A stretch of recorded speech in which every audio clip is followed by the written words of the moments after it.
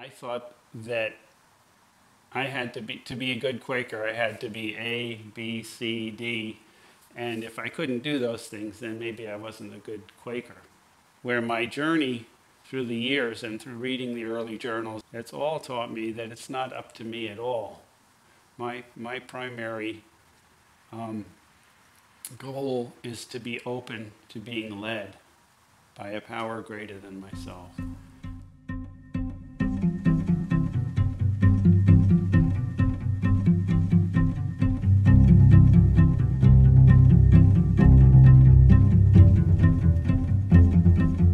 Hi, I'm Chris Stern, and I live just outside of Media, Pennsylvania, and I'm a member of Middletown Friends Meeting here in Lima, PA. Well, I was brought up in a Quaker situation. My dad was a Quaker. My mom went to meeting with him. Meeting was a big challenge for me as a child.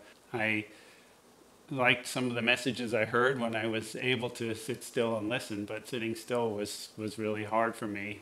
Meanwhile, I was struggling with seeing a lot of really fine examples in the Quaker meeting of people that seemed to be living very peace-centered, loving lives.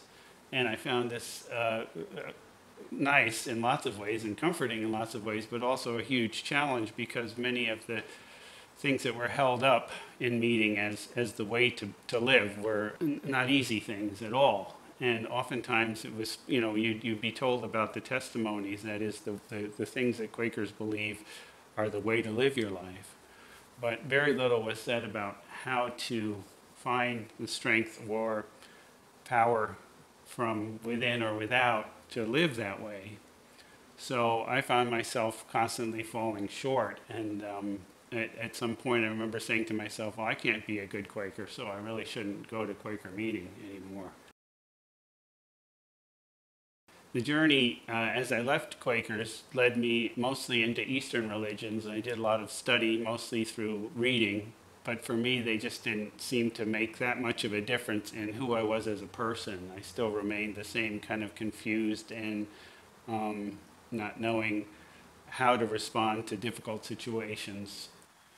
Eventually, through some people that took an interest in me, I began to be willing to look at Christianity. In particular, a Quaker reappeared who had had a conversion experience and was now reading early Quaker writings, and particularly the Journal of George Fox. And my parents, who saw me struggling with this, recommended that I talk to this person. And Bill, this man who helped me with this, was an immediate help, and asked me if I wanted to come and read the Journal of George Fox with him regularly. So we went through the whole journal, the whole writings of George Fox together, and talked about them.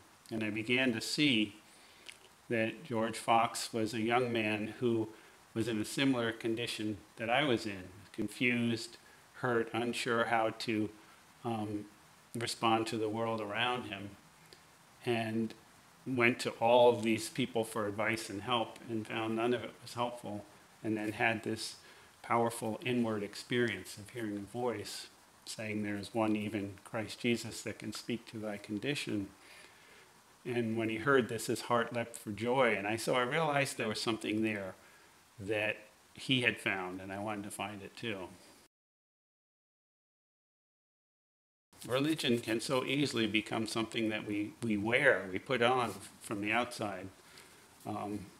But the power within the Quaker message and of these early journals was that there's an experience that can come to us inwardly when we come to the end of our own resources and ask for help, that Christ can speak to us in the present day, in the present moment, and bring to us a message that is transformative and become a guide for us in our lives. Thanks for watching this QuakerSpeak video. We release a new video every other Thursday. You can watch all our videos in this playlist here. You can subscribe to our channel by clicking this button here. You can support us through our Patreon here. Thanks again for watching, and have a happy Thursday.